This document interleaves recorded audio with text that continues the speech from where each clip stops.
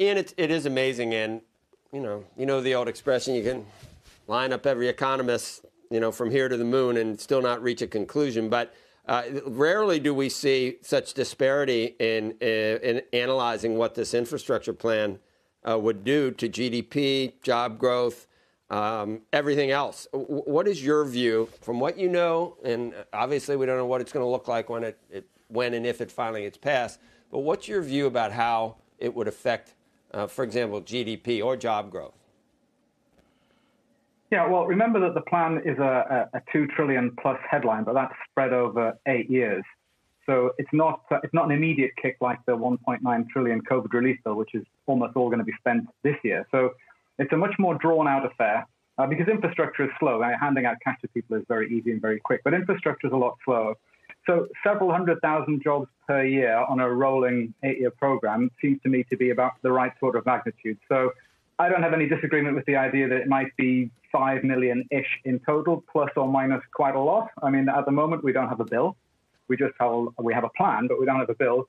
And of course, we don't at the moment even know whether the Senate parliamentarian will allow it to pass through reconciliation, in which case it probably will happen, or if she won't, in which case it's going to be much more difficult to pass it. So there's a lot more hurdles to go from a plan to actual job creation. But if it goes through as it's drafted roughly, then several million jobs over the 8-year period seems to be about right, and that would give a meaningful boost to GDP growth over that period, something like 0.5% to 1% maybe per year, which is not trivial. When you spread it over 8 years, that's a lot more growth. That's a lot bigger economy at the end of the period than before.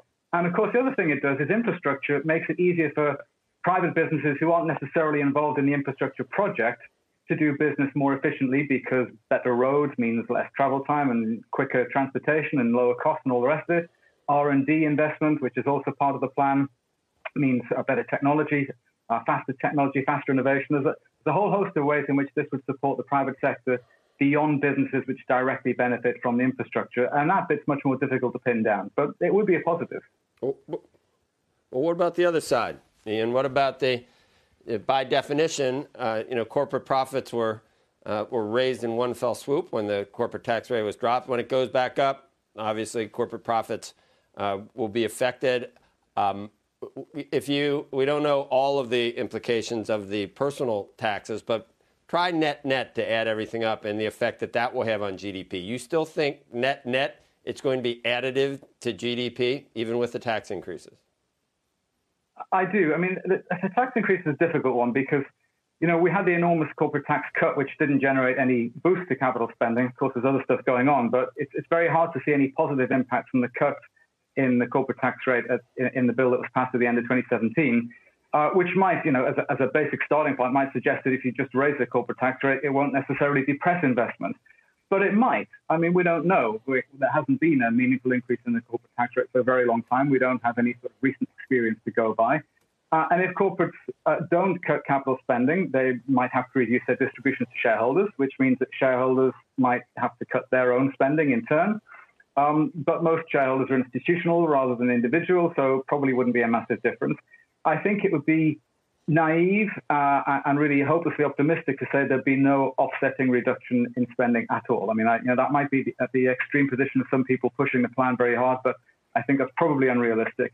But I still think that the net would be a positive. And of course, again, I come back to this point that once you've done this infrastructure spending, you have a much more amenable framework across the country for business to be more efficient. You've got better roads and better bridges and better transportation and more R&D and all these things.